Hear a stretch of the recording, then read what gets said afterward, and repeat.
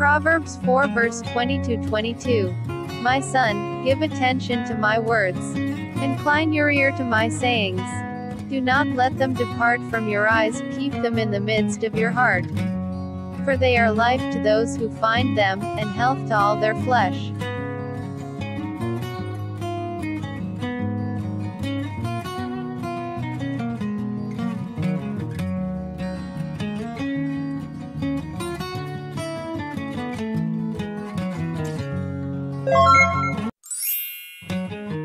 Proverbs 4 verse 20-22. My son, give attention to my words. Incline your ear to my sayings.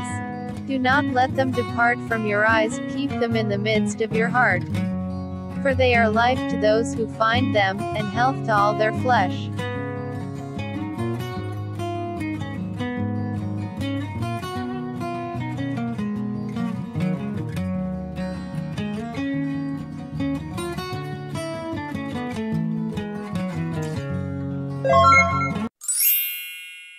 Joshua 1:8 This book of the law shall not depart from your mouth, but you shall meditate in it day and night, that you may observe to do according to all that is written in it. For then you will make your way prosperous, and then you will have good success.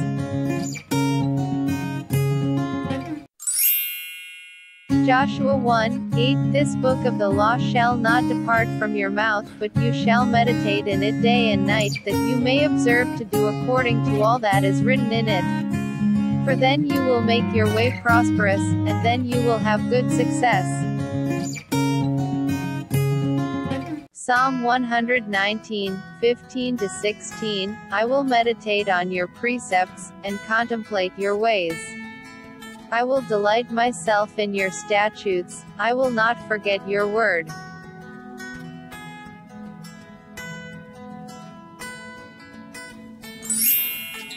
Psalm 119:15-16 I will meditate on your precepts, and contemplate your ways.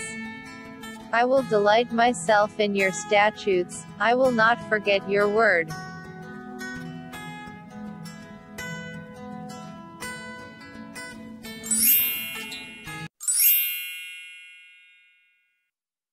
Psalm 119:105 Your word is a lamp to my feet and a light to my path.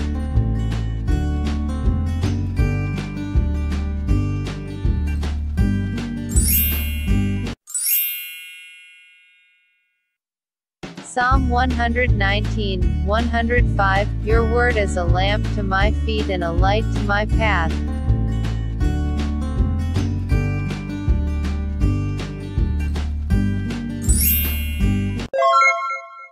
Psalm 119:11 Your word I have hidden in my heart, that I might not sin against you.